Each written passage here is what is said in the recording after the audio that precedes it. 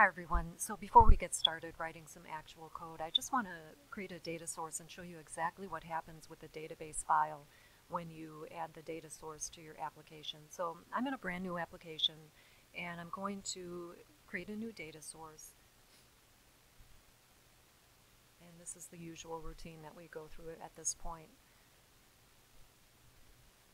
Okay, so I'll create a new connection here.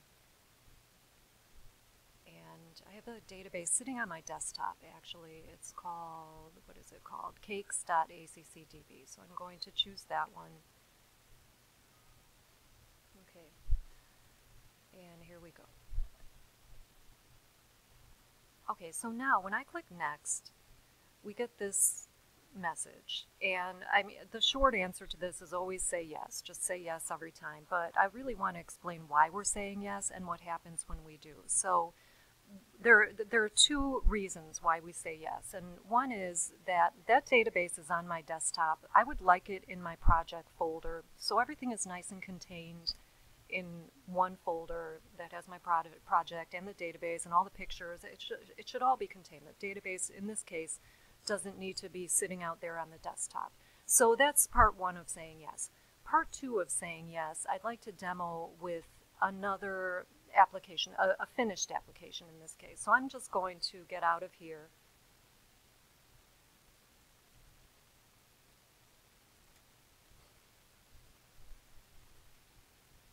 Oh, I thought I had an open solution here. Sorry about that.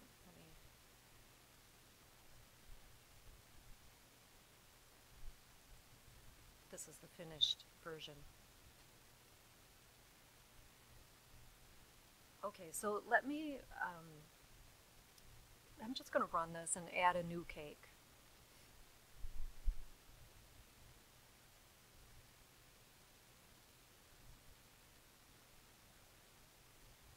Okay, so here I am. I'm going to go ahead and add a new cake.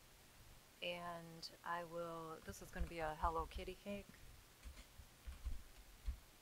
And we'll say it costs $20 and it takes 5 days to make. And maybe I'll add a picture too. And let's see here.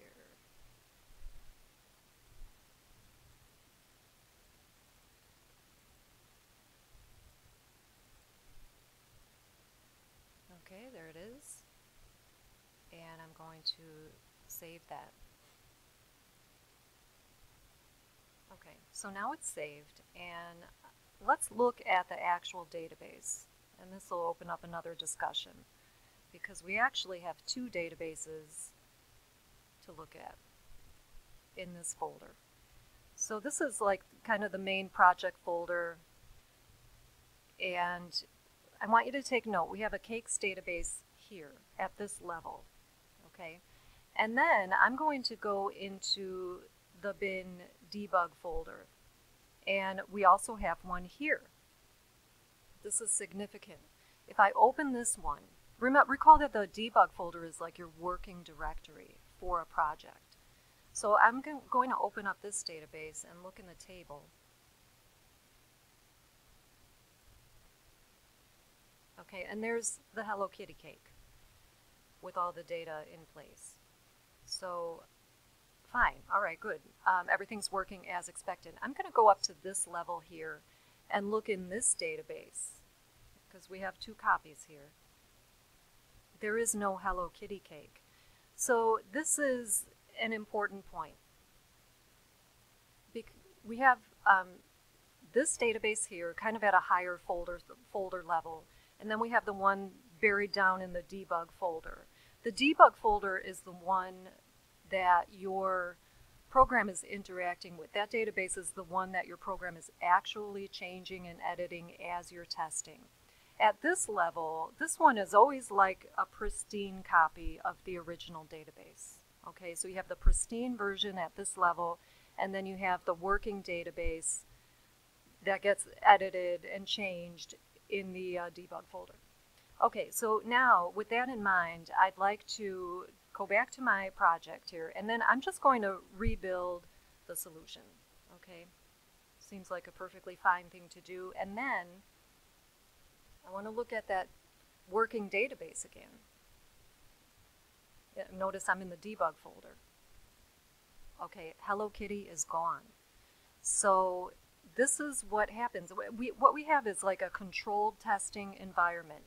You run your project, you make changes to the database, maybe you add some garbage records, maybe you delete some records, and they get committed to that database in the debug folder.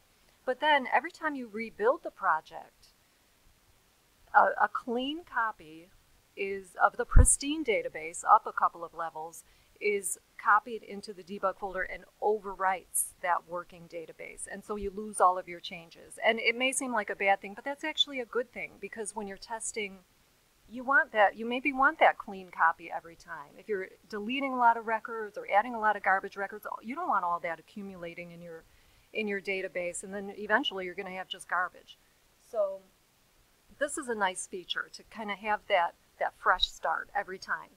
Now, there is a way to turn that off if you want. I don't recommend it, but here I am in the Solution Explorer. If I click on there's a database object in the Solution Explorer, and it's the little cylinder there. You can see your database name. And then this is the setting in the properties. Copy to output directory, copy always. That's talking about every time you rebuild or rerun your project, the clean copy is going to be copied into the debug. If you don't want to do that, you can just do not copy. And again, I don't recommend that necessarily. I mean, it depends on the situation, but certainly in class when we're testing, then it makes sense to just start clean every time with every run.